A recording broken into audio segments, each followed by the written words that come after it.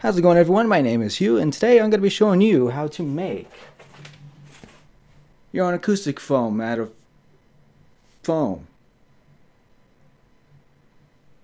Here are the things you will need for this project: a 6-piece gym floorboard tack, scissors, or box cutter, a giant sledgehammer, or a normal hammer, a ruler or a meter stick, some nails, and a hot glue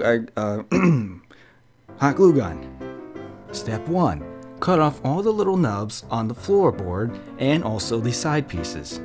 For the side pieces, you want to cut out 4 of them.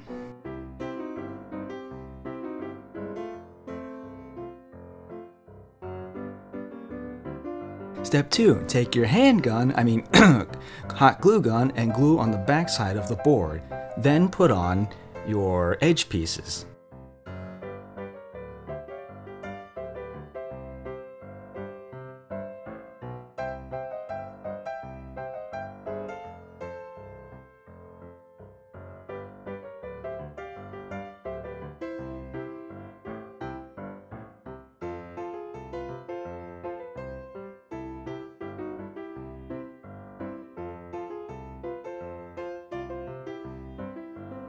Step 3. Take your normal hammer, and hammer in the nails and place the board on the wall that you want to put it on.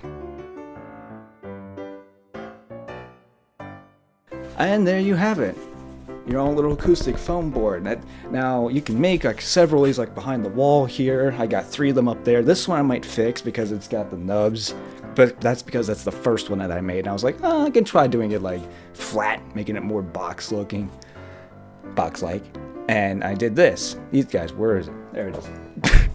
So, I hope this tutorial goes pretty well. I know it's really short and I'm terrible at these tutorials, but if this goes well, let me know if you guys want to see some more cool stuff that I've made, either like the lamps that I've made. I've also made the rig that I think you've guys seen in an older vlog on this channel.